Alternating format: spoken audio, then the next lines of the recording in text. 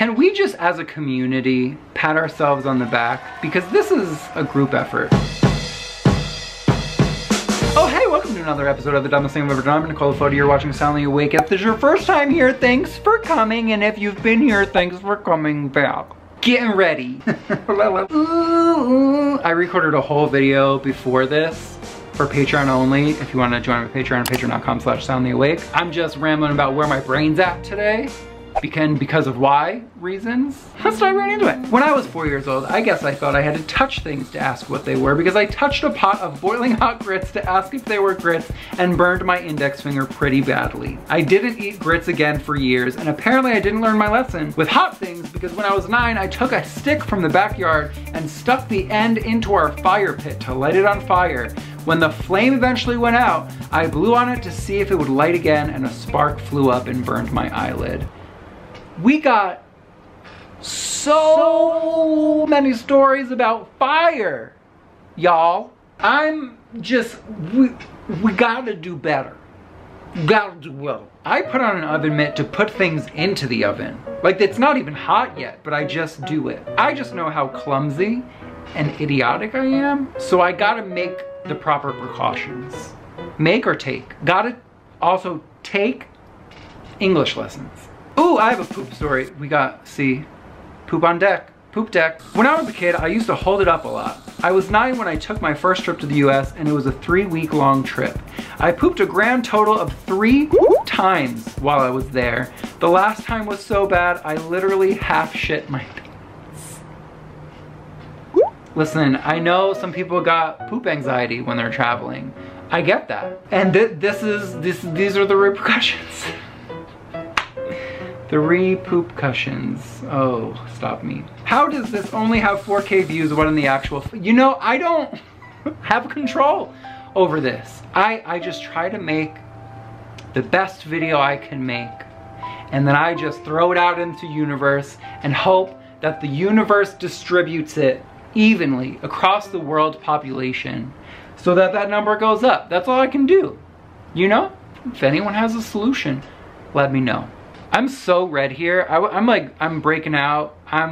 Ooh, stop it. Focus, focus.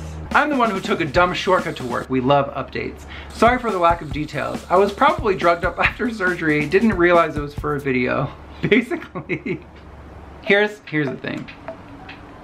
Let it be known that if you tell a story in which you were dumb on an episode of The Dumbest Thing I've Ever Done,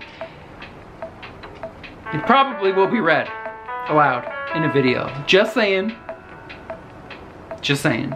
Basically, I quit my job of 3 years for a new one. 2 weeks into the new job, I was dumb and walked down this like sloped patch of grass to cut through the parking lot, and it was out of pure laziness. Someone's calling me, don't do that. There was a safe sidewalk I could have used. It would have taken longer, but I was literally early for work. Anyway, I didn't take into account that it had rained, oh no, so the grass was muddy, and I just took one step and slid all the way down. I landed with all my weight crashing down onto one leg, broke 2 bones, had surgery, ended up with a leg full of metal and no job. Make good choices, kids. See?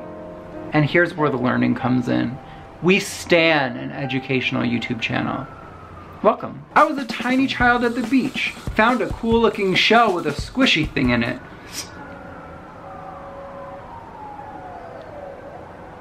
Started trying to rip it out of the shell, failed, kept trying with my teeth, asked my mother for help. She told me it was a snail. Ma'am, miss, ma'am. We don't have to be evicting snails. There's no reason, you know, I'm sure they were paying their dues. There's no reason to forcibly remove a snail from its proper abode. None. Let's just take a moment of silence for the snail.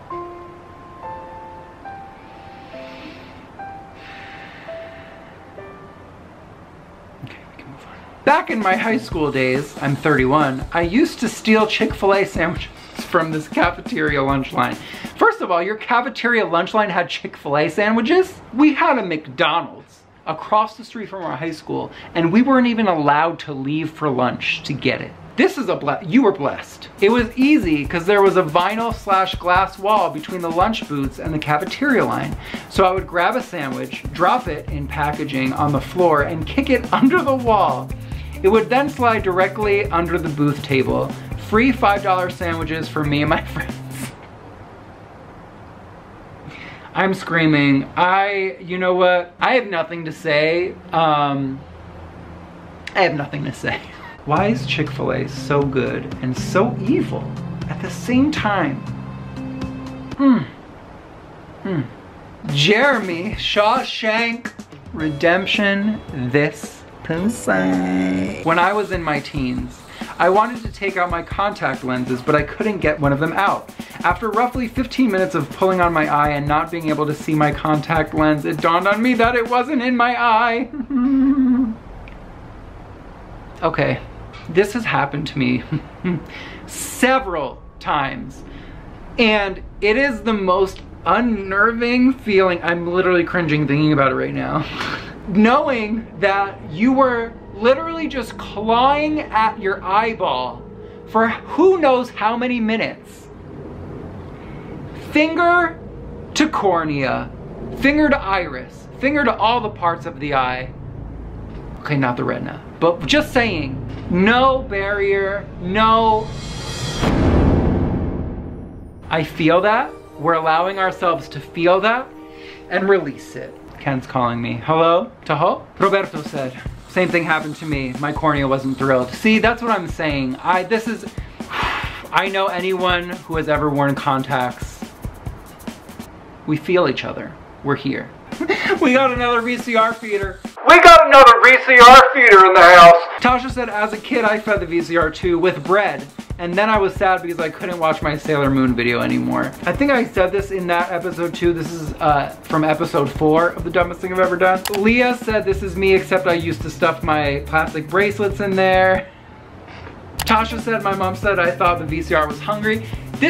I feel like this is so many people's experiences as well. We just have never talked about it. This is like a group therapy session. Shannon, the audio tinker, said, thanks for sharing my dumbness. This series can just continue forever. You know what? I hope it does as well. Please share this series with your friends. This is a genuine ask. Like, if you think your friends will enjoy this series, let them know. There's a helicopter, we're just gonna deal with it. So weird you said about riding bikes with eyes closed, because I was thinking about commenting exactly that yesterday. When I was about 10, my cool uncle came to my house, which he rarely did, and so to impress him, I said, look what I can do. Closed my eyes, took my hands off, look what I can do, crashed spectacularly and fall off within about a half a second. This episode is definitely the relatablest episode yet, I feel. Because every single one, banging them out. I'm like, yep, did that. Yep, that was me. Yep, felt that moment. The summer I turned 18, I went with a student group to Europe for a few weeks. We were in Paris toward the end of the tour in a small hotel, and I was sharing a room with one of the other students. At one point, I locked myself out of the room, and instead of going to the front desk to get another key, I had the bright idea of going out the window across a bit of the roof over the lobby to get to my room. Little did I know the roof was not as solid as I thought it was, and from below it sounded as though the roof were about to cave in. Someone ran up someone ran up and told me to get back in the window I came out of before I fell through the ceiling. That was 45 years ago, and one of the teachers who went with us has never let me forget it. I am literally grasping at my throat.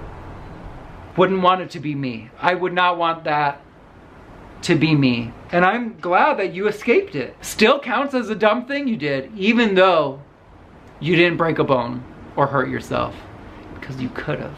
Oh hey, when I was 13, I taught myself to ride a bike without using my hands. I thought I was cool shit until a car backed out of the driveway in front of me. I had no way to steer out of the way, hit the car, sailed over the trunk of the car, and landed on my arm.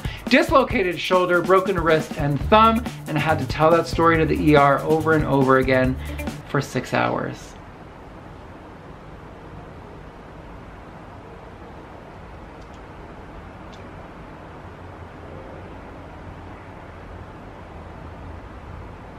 We're all out here helping each other. I hope that there's someone out there who watched this episode right before they were about to leave to go bike riding with no hands. And maybe now they'll think twice about it. Out here learning, teaching, saving lives in 2019.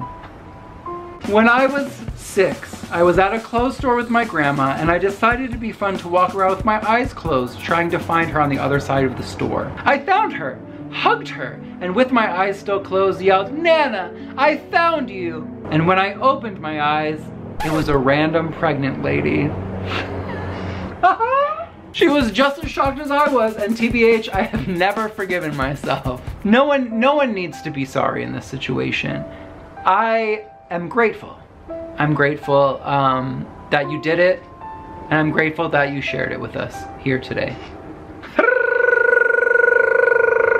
I think that's all we have time for today. I can't tell, honestly, because I've been recording for 30 minutes and my brain is so frazzled that I just I don't know where I'm at, how much we got done, how many stories we even shared today. No idea, none. I gotta go pack. Yes, I leave for the airport in hours and I have not packed a thing. Gotta get Warden stuff. Oh, I forgot. Did I even tell you I'm going somewhere?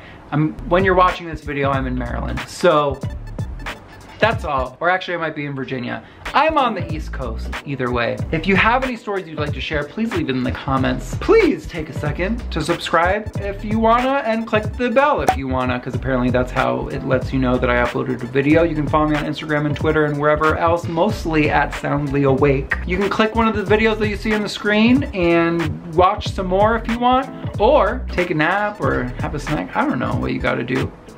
Homework? Pieces.